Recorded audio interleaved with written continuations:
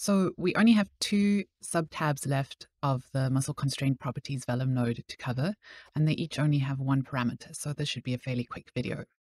The first thing I'm going to say is that this is the one case where I'm breaking my rule of saying that for the first numbered tab, you need to toggle on the parameters here. And that is because, well, because there is only one parameter in each tab, and I can tell you that the parameter defaults and the attribute defaults match. So there's no need to worry about making sure they do match.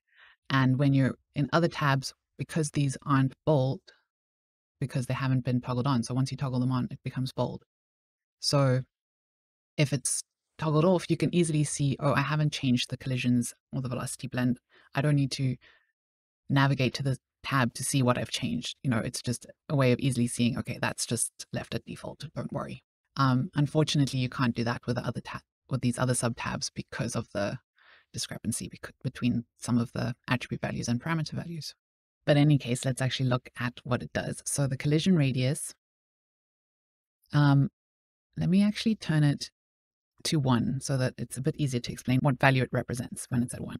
Because this isn't, the units of this aren't meters, right? This is definitely not a meter radius circle, sphere. So basically, when it is 1, you can see on this muscle, for instance, the spheres are quite neatly packed together. So how it is calculated, so it's also different for each muscle, right? So it's the same for each point on a single muscle, but it varies from muscle to muscle. The way it's calculated is the average edge length is calculated per muscle, and this collision scale is equal to half the average edge length. Well, the scaling fact, so that's what it's scaling it by. So when it's 1, it's half the average edge length.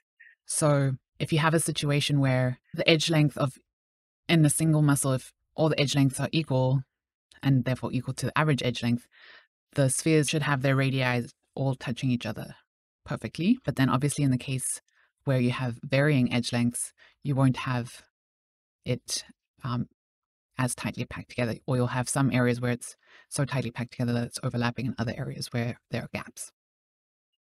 But that's basically the scale fact that's happening here. So when it's 1, it is equal to half the average edge length, but the default value is, oops, I didn't mean to key it. I wanted to set it to default, is a quarter of that. So 1/8 of the average edge length. And this is a pretty good value in most situations, I found. You can tweak it if you need to. I would guess more likely to tweak it to a lower value than a higher value, but it is, I think, pretty self-explanatory.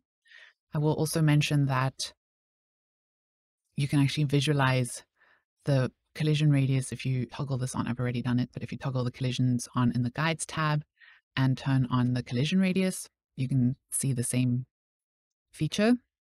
But it also has an extra other feature.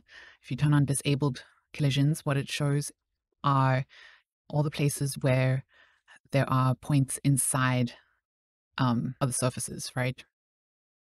Because it's disabling that on the first frame already so that it doesn't explode in the simulation.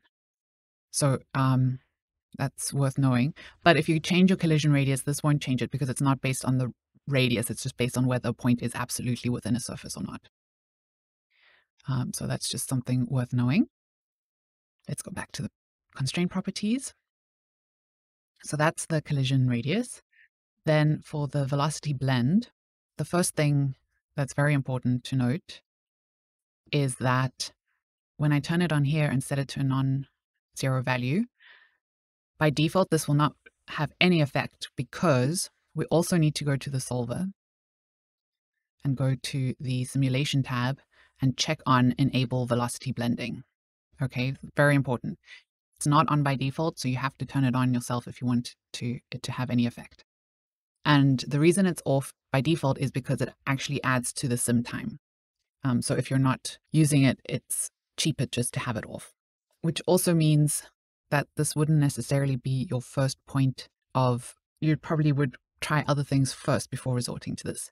But in any case, the reasoning behind the velocity blend is that it's going to transfer the velocity from the bones to the muscles via the muscle to bone constraints. And the reasoning for that is that it helps if you have very fast moving bones and you find that the muscles aren't keeping up with the bones. So that when it's at 1, it's going to transfer all of the velocity from the bones to the muscles. When it's at 0, it's going to transfer none of the velocity, and a value in between is obviously a percentage of the velocity. Now, the downside of this is that it's going to reduce your secondary motion, right? Because if the muscles are inheriting all the velocity from the bones directly, I mean, when the bones come to a sudden stop, the muscles will come to a sudden stop. It won't have that nice sort of jiggle and overshoot that you might expect. So just be aware of that if you're using this. And I have also heard that it doesn't always work as expected. So like I said before, this wouldn't be a first resort. It would be more of a last resort. If you find that your muscles aren't following your bones, I would suggest to try some other options first, namely either decreasing, or possibly both, decreasing the damping on your muscle to bones if the area where you're finding that it's not following the bones is in the belly of the muscle. And if it's happening more at the ends of the muscle, then you can decrease the damping in the muscle ends. If you find that it's happening in the tendon region, you can also go to your muscle properties tab and increase your tendon mass density. Your other option is to increase your velocity stiffness factor on your muscle to bone constraints. And another thing that will always help, but will also add to the sim time, is increasing your sub-steps on the muscle solver. Okay, so only if you've tried all of those and you're still not getting good results would I recommend resorting to the velocity blend. Okay, in the next video we will look at the muscle paint node.